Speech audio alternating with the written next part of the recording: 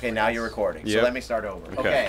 All right, there's going to be 42-point questions that are going to be multiple choices. There's going to be probably 4 out of 6 short answers, and they're going to be 5 points each, so it'll be 80% multiple choice, 20% short answers, and you're going to get some version of choice. The way that I grade these is I want you to show me what you know. So when you were doing the bonus thing today, there were a lot of really good answers in that bonus thing. If you write me an answer that's worth more than 5 points, I will give you more than 5 points on the answer. So as long as you can be specific and you can relate what you're talking about, as a number of you did with the budget, you were really cutting it close. Your answers from that group back there really played in nicely. So you can make connections. I'll give you 7. Yeah, your group, yeah. Yeah, y'all are going to be the first thing people watch. Nobody's going to watch that video. They're going to be like, what the hell is he teaching? And then they're just going to turn it off. But anyway, the bottom line on this is, the more that you show me you know, the more that you'll be able to be rewarded. Your names are going to be in these questions. I'm going to sit down and I'm going to write this probably starting tonight. And what I will do is I'm not going to give you test-generated questions, but I'm going to give you questions that are going to be dealing with different concepts that you're going to have to apply. So with this in mind, it's not going to be, y'all are going to be doing some of the things that were going on in the articles. As far as the articles are concerned, the bulk of them are going to be, a number of them are probably going to end up being short answer questions, almost because they have to be.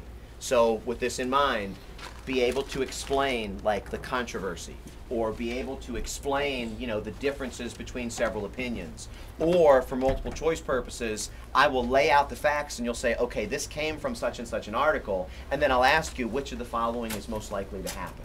So with this in mind, if you get the article, then indeed you're going to be able to apply it. Now, I'm not going to try and fool you with what I put on here, but I am going to try and fool you with how it gets on there. So with this in mind, be really clear, and that's why I've been saying all along, be specific, be specific.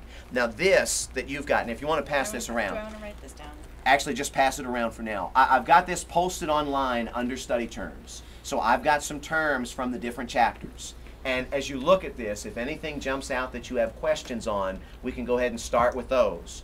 If you've got anything that you've got questions about in reference to articles, we can start there. We can just go ahead and start with chapter 1. But on this is designed to kind of narrow down, if you will, the terms from those outlines. And then, of course, you've got the chapter questions. So as we get started from chapter 1, is there anything that y'all were a little bit unclear about? Yeah, the 4th question when it says, what is Politik Verdossenheit? Okay, I couldn't find that Politik in the book, and Verdossenheit. It wasn't in the index. Okay, from the first chapter, and that was question 4, right? Yeah. Okay, it's on page 6. It says here, and this is the 3rd line in the global perspectives box, it says, both Europe and America seem to have experienced a flight from politics, or what the Germans call Politik Verdossenheit. A weakness about its debates, disbelief about its claims, skepticism about its results, cynicism about its practitioners. So it's basically saying that you don't trust the government. Basically saying that, and we suffer from that in the United States. Now, Pierce, as you look at that, is there anything that jumps out that you're really not sure what you see? I don't remember the Virginia plan. Virginia plan. What was the Virginia plan? That was when I think Virginia wanted to base off population for when they were trying to make a new constitution. Population or... So Virginia plan was, is that the last one or was that the first one? That they Virginia plan was actually the one that was the first one, yes. The first one, so it was just based off population for the lower house, and the lower house would select the people that end up in the higher house. Okay, New Jersey plan and the Virginia plan were the population ones. Okay, they were the plans dealing with representation. Virginia plan basically said, we as the bigger states want not just the lower house, but we want the whole thing based on either population or wealth. So the thought was, whether you base it on money or whether you base it on people, we're going to get more seats, so we're going to have a bigger voice, and we deserve that. The New Jersey plan said what? Because New Jersey was a small state. They wanted it just equal representation. For every New state. Jersey wanted equal. Why did they want it equal? So that their voice would be heard as equal as the bigger states. Thought what? Be, like, kind of thrown under the carpet. Yeah, the thought was is that if you base it on population, we might get swallowed in this. If you base it on equality, of course, then we're going to have our voice the same as everybody else. Of course, that upset the big states because they're like, well, we got more people, we got more taxes, we want a bigger voice. Connecticut Compromise, or the Great Compromise, is what they came up with. And what did they do in the Connecticut Compromise that balanced these two? The lower house was based off population. Or the Virginia higher plan. house- Yeah, and the higher house was just based off equal states. And Or way they the New sold it Jersey was plan. that all economic issues would go through the lower house. When you're saying higher and lower house, what are you talking The higher house is the Senate, the lower house is the House of Representatives. Yeah, the House of Representatives was the one that was going to be based on population, and then the United States Senate would be based on equality. So the House was based on the Virginia plan, and the Senate was based on the New Jersey plan. The New Jersey plan. Any other questions that you guys had from the transparency or about? Is that oligarchy or something? oligarchy? Oligarchy. Oligarchy, I don't know that we talked a whole lot about. Actually, I think we did. Oligarchy is ruled by the few.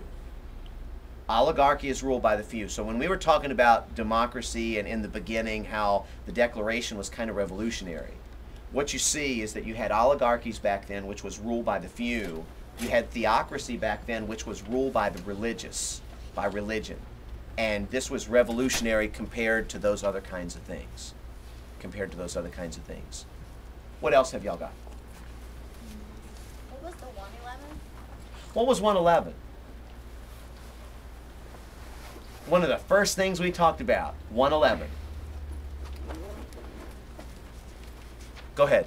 Isn't that the number of changeovers in America that we've had successfully Changeovers? of Congress and like number of votes we've had? Number of elections. There have been 111 peaceful elections in American history. So when you think about it, whether it's been a changeover from Democrat to Republican, or whether it's been Democrats just re-electing Democrats, Obama's election was the 111th peaceful election without any, not without any controversy, but without any issue where somebody that lost, you know, ultimately tried to take over the government or something like that. Basically, they just respected the rule of the election and of the voters. Yeah, 111 consecutive elections. That's right. That's right. Those aren't just for president, but for Yeah, Congress, for too. this is Congress, the midterm election. So every 2 years, basically, since the beginning of the country, that's the number of peaceful elections we've had. What else do y'all have? I know you said a lot of the